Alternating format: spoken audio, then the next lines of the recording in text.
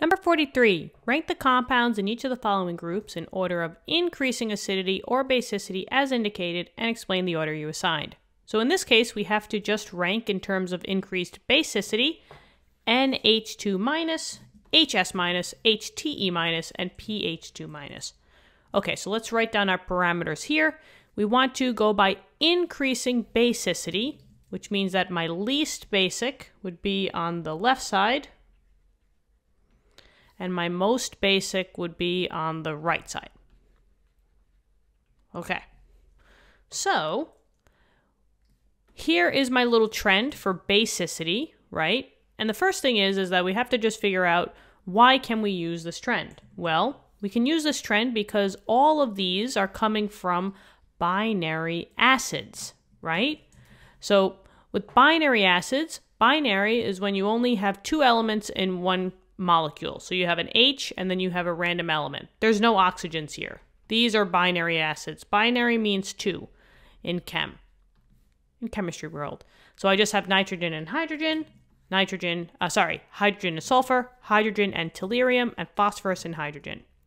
So now let's just rank where they are in my little trend here. I'm just going to put this over here because I'm working with nonmetals.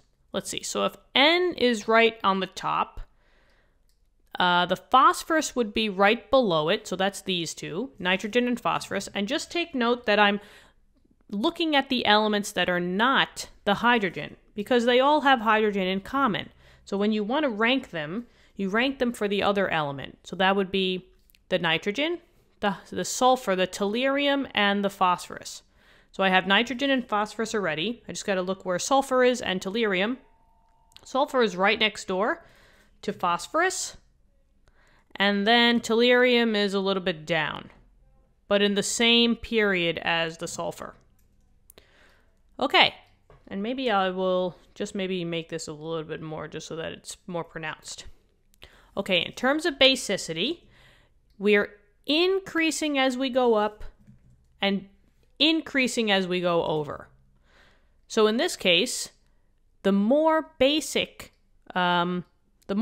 structures would be the tippy tops and all the way to the left if possible, or the closest to the left.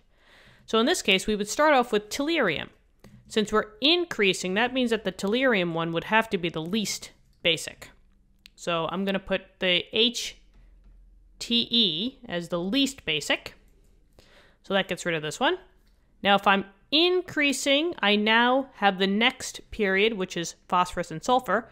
But as I'm going from right to left, I increase in basicity. So the next one would be the sulfur. So that comes HS minus. So that gets rid of this one.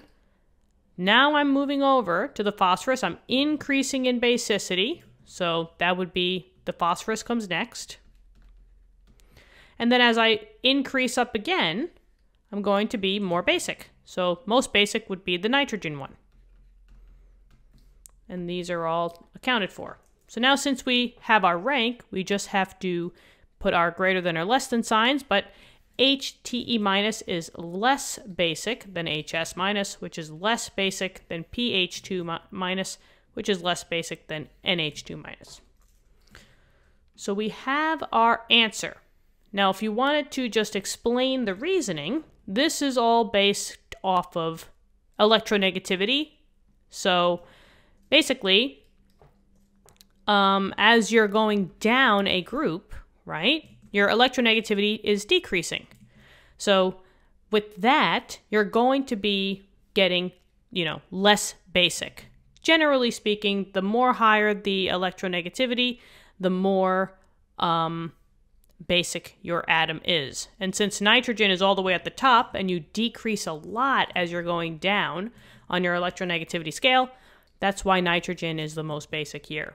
So increase in basicity is linked to an increase in electronegativity of the elements that are not hydrogen. Electronegativity, basically the likeliness that they want to become negative. Nitrogen has a really good time with becoming negative, so it would more likely act as a base and not an acid. And there you go. I hope this helps. Let me know in the comments. Subscribe to the channel and have a great day. Thank you so much for tuning in. See you later. Bye-bye.